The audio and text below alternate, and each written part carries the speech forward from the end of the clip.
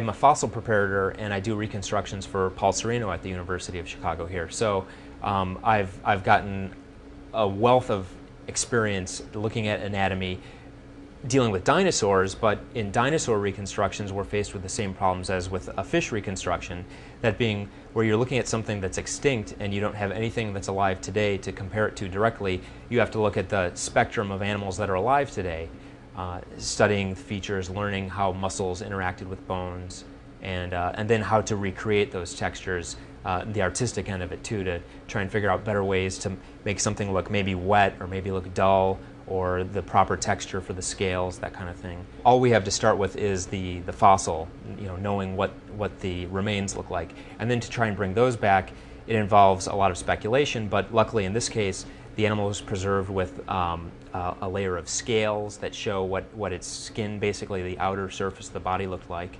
And by starting with the very well preserved skull, it's not such a far stretch to get an idea of what the animal would have looked like. What I'll do over top of this rough contoured body shape is I'll put a layer of clay over it and then sculpt the fine details over that. And the details will be based directly on the fossil. So the size and shape of the scales that were preserved on the fossil will be directly translated to the sculpture. Things like the size and shape of the eye, it's a little more speculative. It's soft tissue, but by looking at the size of the orbits on the skull, you can get a pretty good idea of the eye that would have fit in the socket.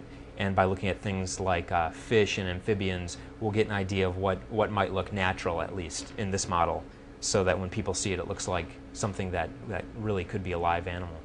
When I was a kid, to see a model, a reconstruction, that would get my imagination going, get me interested in learning and science. So to think that these models will now have a nice audience and could inspire kids to get interested in learning, that's very rewarding too.